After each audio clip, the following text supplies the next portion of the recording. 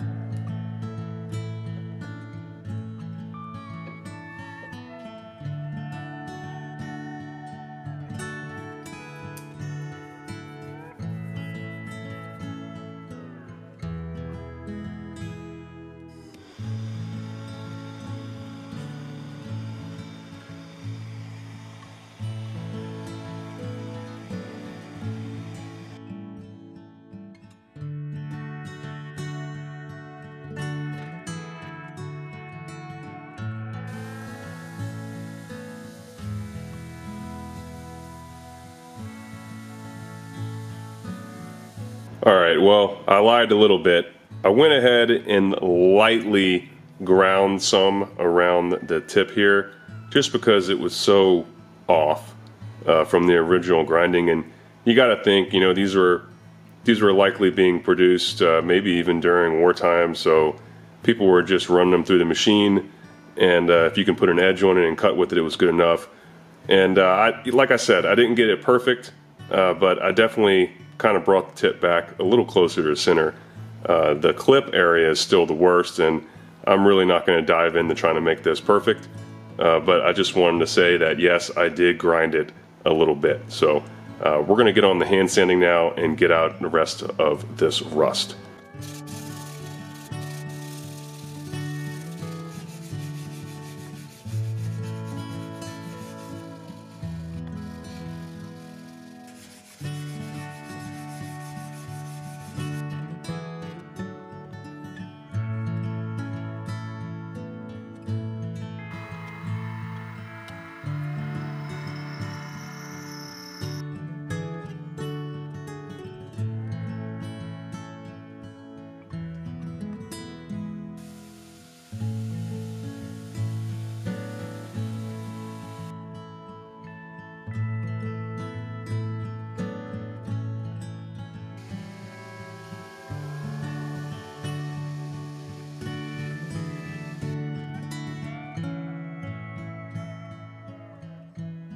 Alrighty, so I got out my micrometer, calipers, and a calculator so I can figure out how big of a slot I want to mill in my guard.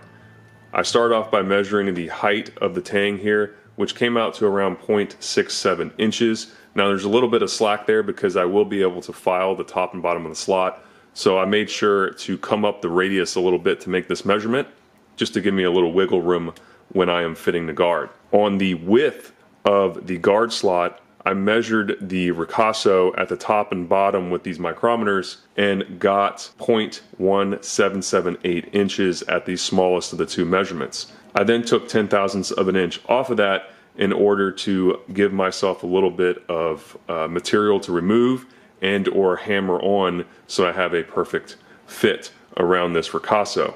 It's obviously not perfectly parallel because my measurements weren't exactly the same. They were off by less than 1/1000th of an inch, but there is a little bit of a difference between the top and bottom of that ricasso, so I want to give myself some material to shape the guard over that ricasso. So by taking 0.010 of an inch off of it, I get 0.1678. I'm going to be using an 1/8 of an inch cutter, so I can take this 0.1678, subtract out an 1/8 of an inch, and that gives me around 42.8 thousandths left. I divide that by 2 and I take off an additional 21.5 thousandths per side of my slot, and that should give me a guard that is milled with a slot that is 0.010 of an inch under my 0.1778 measurement. So a little bit of math that goes into doing this, but by doing this it really reduces the amount of time that you'll spend fiddling around with your guard. So now I'm going to get over to the mill and put in the slot. Another side note here, I'm actually going to put the face of my guard down so that after I mill in my slot to the appropriate dimensions, I can take a bigger end mill and cut in a wider slot on the back of the guard, and this will just ensure that I have less material to actually fit when I'm fitting the guard onto the tank.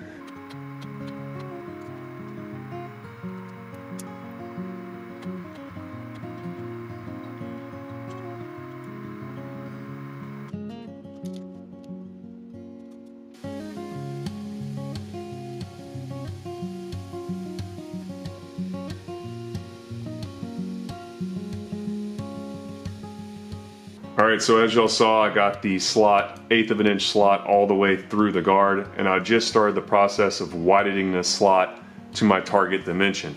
You can see right now I've made it 0.004 of an inch on the y-axis, 4.5 thousandths. I also went 4.5 thousandths on the other side. So a tip that I got from Carl Anderson is to work both sides of the guard, one after the other, and ease up on your target. So in my case, if I remember right, my target was somewhere around 22 thousandths on each side. So I will slowly work up to that by taking off 1 or 2 thousandths on the top, 1 or 2 thousandths on the bottom, moving back and forth on my y-axis, and then making a full pass on the x-axis. So that's kind of the process here. I'm just going to keep doing that until I hit my target dimension.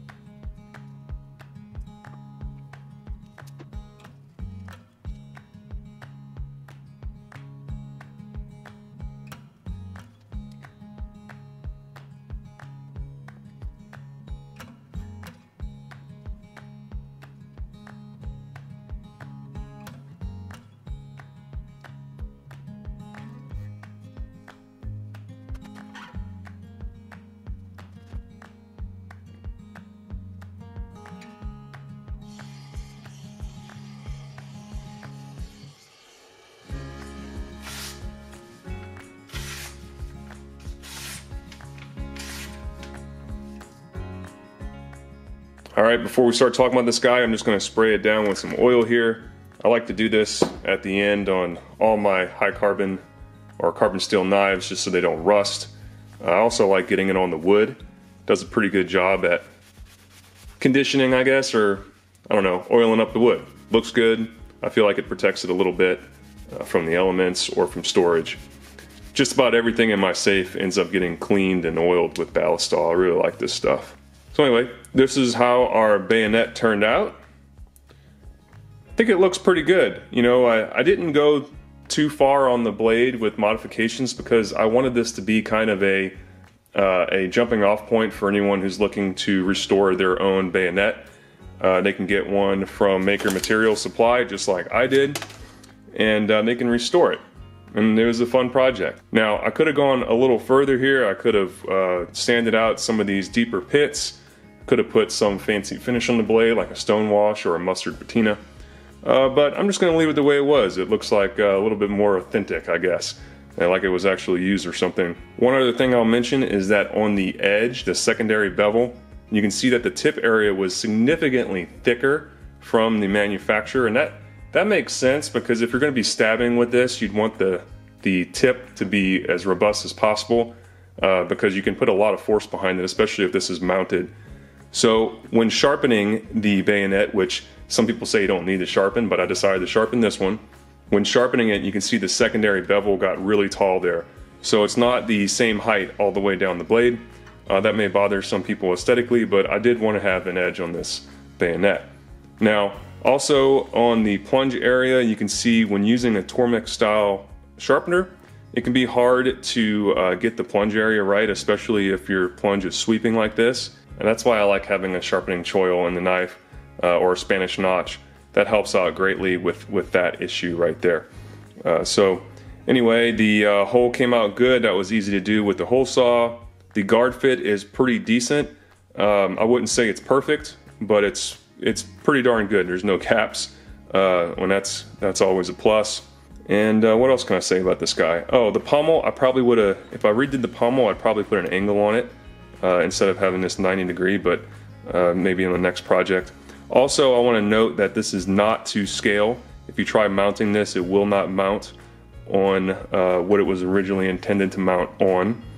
And it's more so just for looks. So I didn't have the dimensions of a real G3 bayonet, so if anyone does have those, make sure to let me know in the comment section, and I'll try to put that in the top comment.